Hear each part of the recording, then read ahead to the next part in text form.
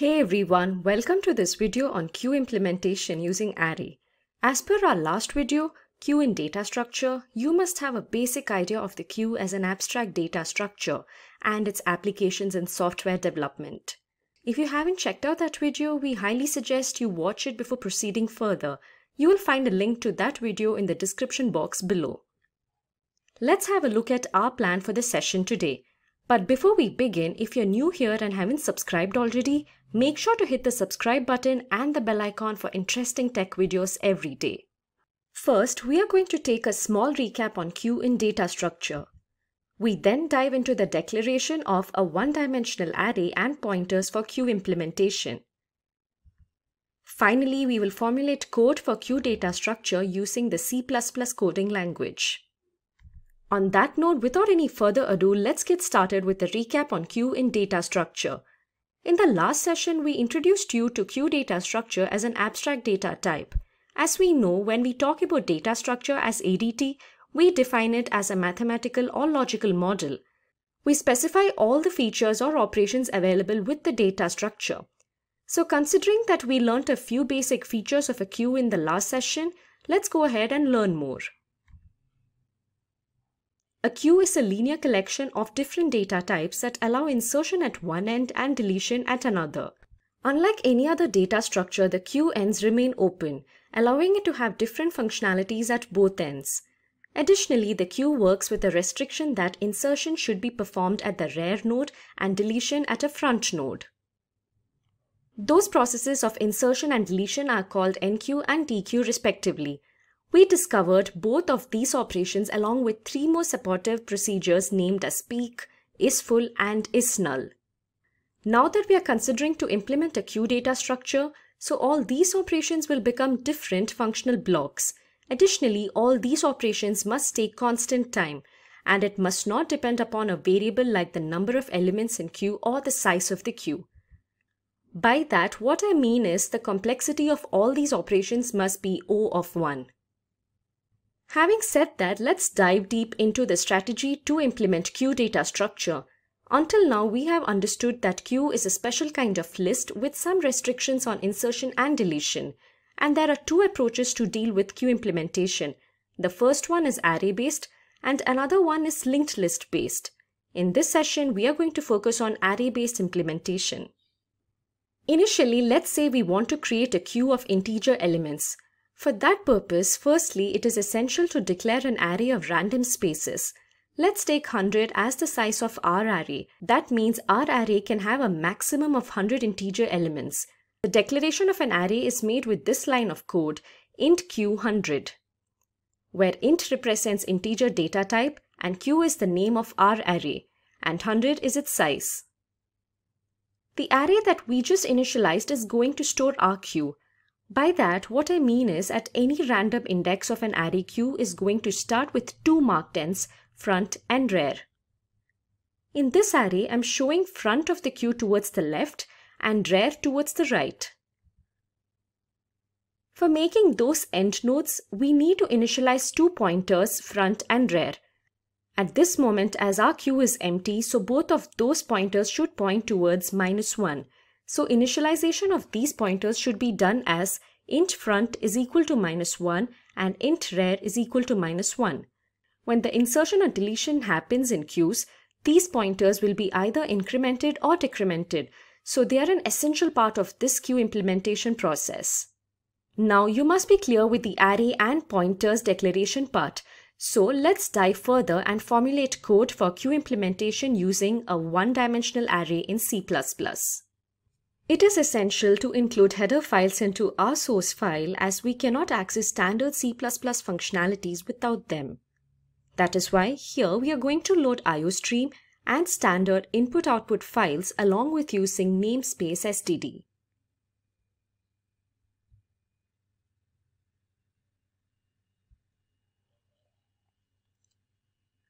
Once this is done, we will initialize our array along with front and rear pointers. Remember, we always have to declare the size of an array before compilation. That means we cannot update the size of an array at runtime.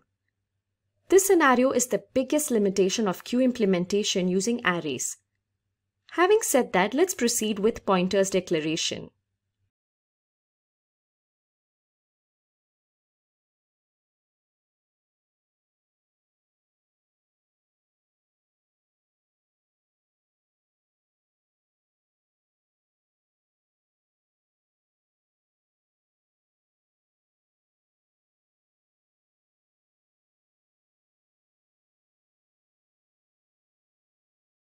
Now we are done with the initialization process. We will now work on implementation of queue functionalities. Let's first work out supportive queue functions like isNull, isFull, and peek. isNull function validates if the queue is empty. And as per our previous discussion, when both front and rear points to -1, then the queue is considered to be empty. So the condition to determine if queue is empty will be if rear is equal to -1 and front is equal to -1, it will return queue is empty.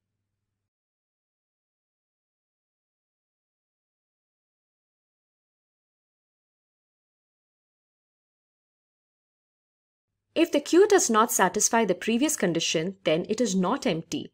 So by using the else condition, we can display the queue is not empty.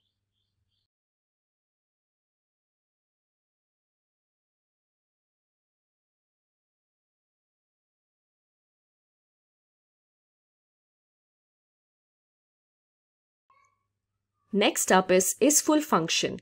This function validates if the queue is full, and we can clearly say that if the rear pointer is equal to the max size of the queue, then our queue is going to be completely full.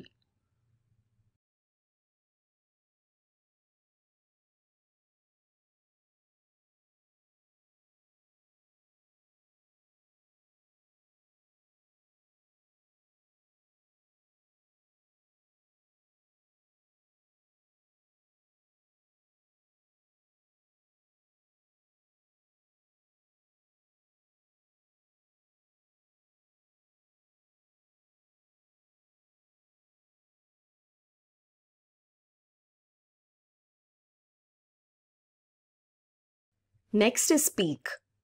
The peek function extracts the element where the front pointer is pointing without removing it from the queue. For this functionality to work, our queue must contain data elements in it. What I mean is our queue should not be empty. If our queue is not empty, then data at the front node can be accessed.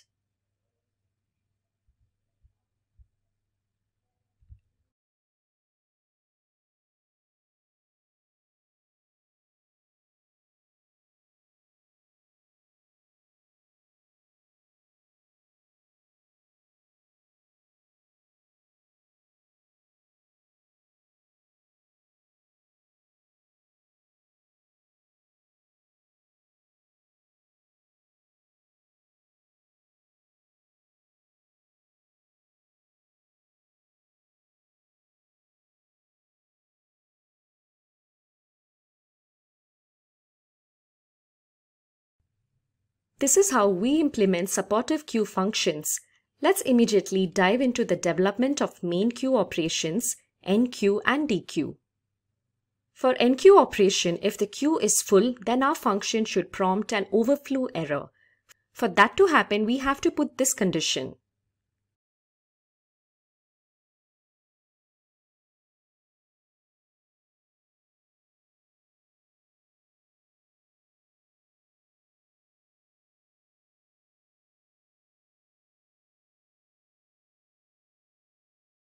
If the front pointer is pointing to -1, then we have to increment the front pointer to 0 manually. Otherwise, it can be incremented by rear ++.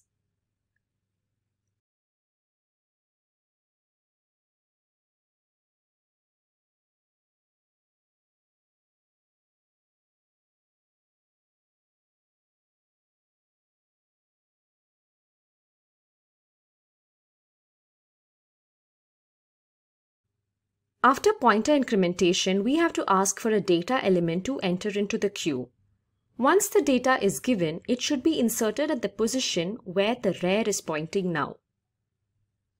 Finally, let's code the final main queue operation called as dequeue. If the queue is empty, then there is no element for deletion, so it should prompt an underflow error on screen.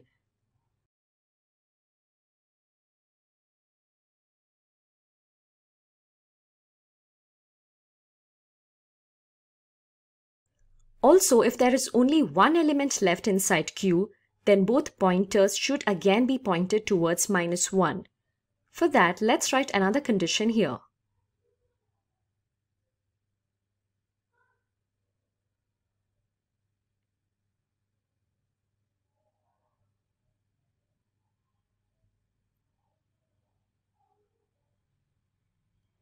If both the previously mentioned conditions are false, then deletion of an element can be achieved by just pointer incrementation.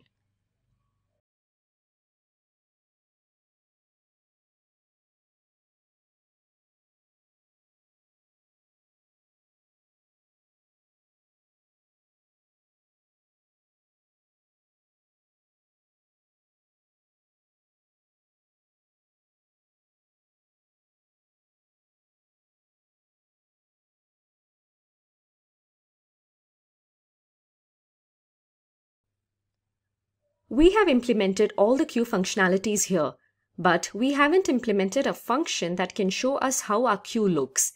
So for that, let's implement one more function with the name display. This function should prompt the elements of the queue on the screen.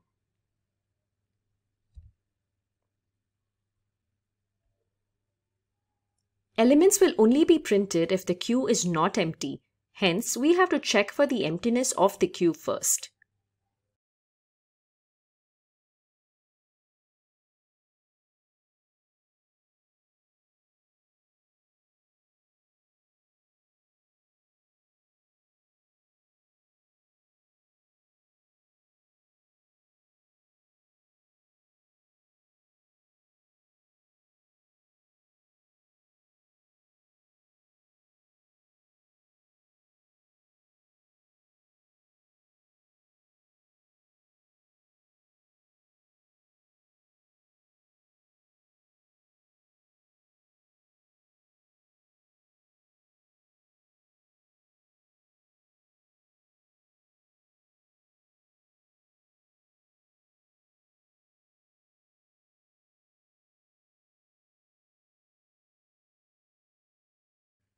Finally, we are done with the hard part. So let's arrive at the main function to contemplate these operations in order to visualize outputs. We are going to use a switch case to take a user command. Thus, not to waste your time on this, let me just get done with this block ASAP.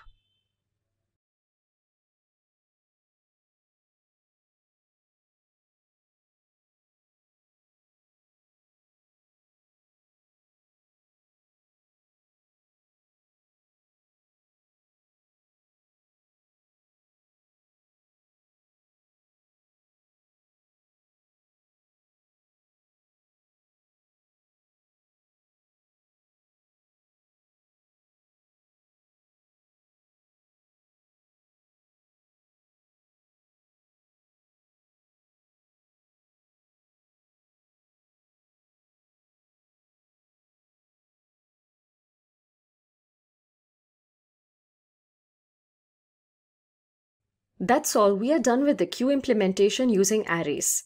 Let's just examine if our code works fine or not by compiling it. This program should return a console that asks the user to give commands for performing different operations. So as you can see on your screens, if I input 1, I can perform insertion in a queue. Let's perform some insertions now. We will insert 4 elements, first 3. Then 21, next 78, and finally 12. After inserting these elements, we will print the state of the queue using case 3.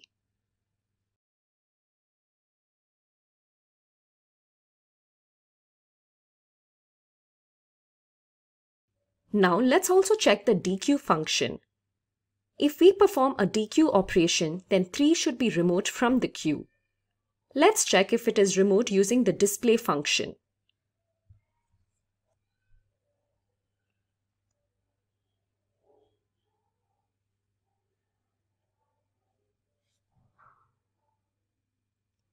And yes, our code works just fine. Now if you're concerned about this code, then don't be, as we can send it over to you if you drop your email IDs in the comment section below. Additionally, you can also try to run it on your local system to have a better understanding of the concept. So with this, we come to the end of this video. I hope this video on queue implementation using arrays was informative and exciting. If you have any queries regarding this topic, let us know in the comment section below and we will get back to you. Thank you so much for being here and do watch out for more videos from us. Until then, keep learning and stay tuned to Simplilearn. Hi there, if you like this video, subscribe to the Simplilearn YouTube channel and click here to watch similar videos. To nerd up and get certified, click here.